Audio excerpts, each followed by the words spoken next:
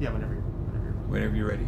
Of the 65 emails, I printed out 4 or 5 of those that I got. That's good, yeah, just read me what they wrote.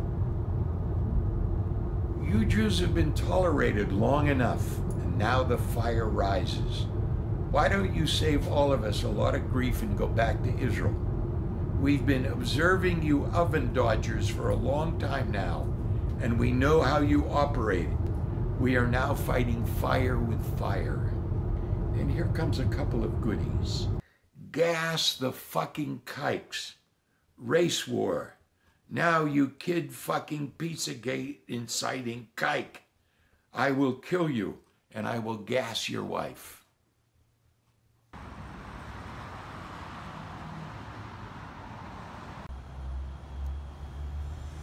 Last December, our community was hit with anti-Semitic harassment, cyber terrorist attacks, and threats of an armed Nazi march. It started mid-December and lasted for 6 weeks. Hail Trump! Hail our people! Hail victory!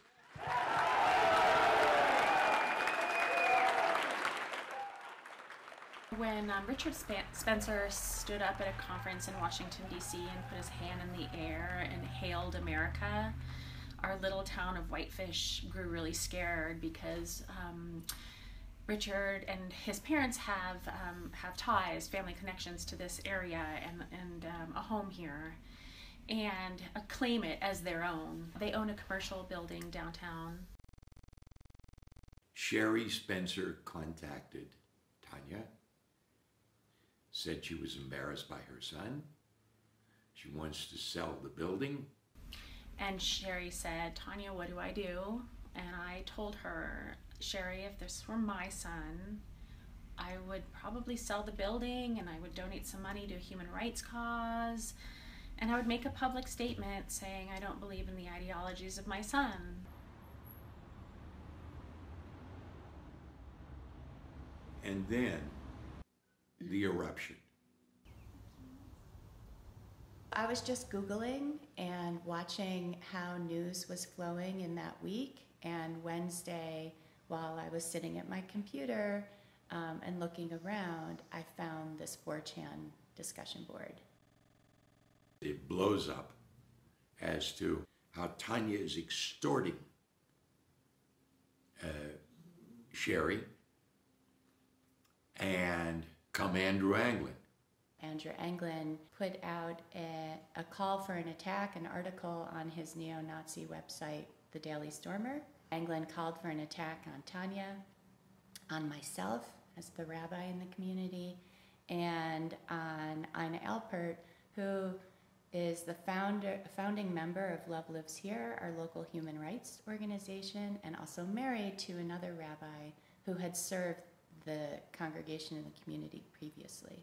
And so I posted these people's information and the information about these organizations and their phone numbers and their emails and their Twitter accounts and said, you know, why don't you tell these people if you want, if you have opinions about this, why don't you tell these people what you think of what they're doing?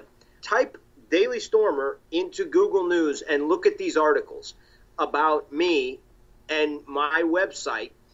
And they are all saying that I'm the one, that it's me, that I'm threatening and harassing people, that I'm the bad guy.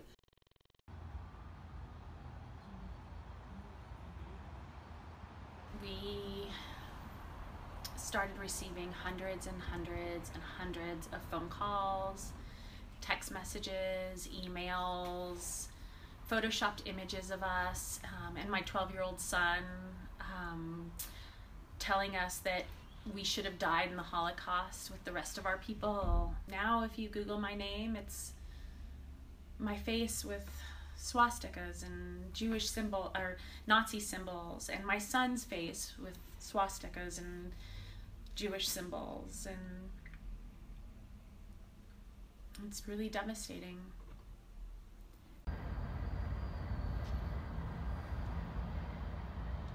The usual question to the two of us is, were we scared? And the answer is absolutely not. Pissed. And cautious. And cautious.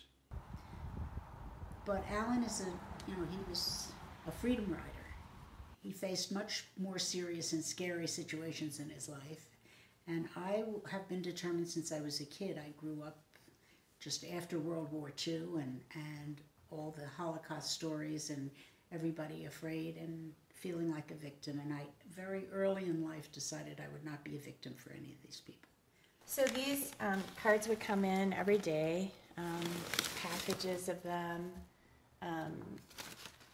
and for Hanukkah we would sit, our family and the Gersh family spent almost every night of Hanukkah together, and we would light the candles and sing the prayers, and then sit and open and read cards together.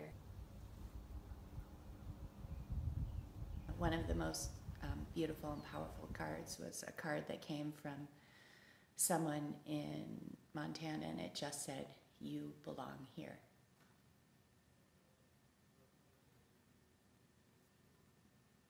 You know, we certainly questioned whether we belonged because of this experience, and everything, all the messages from our town went against, that fear and internal questioning.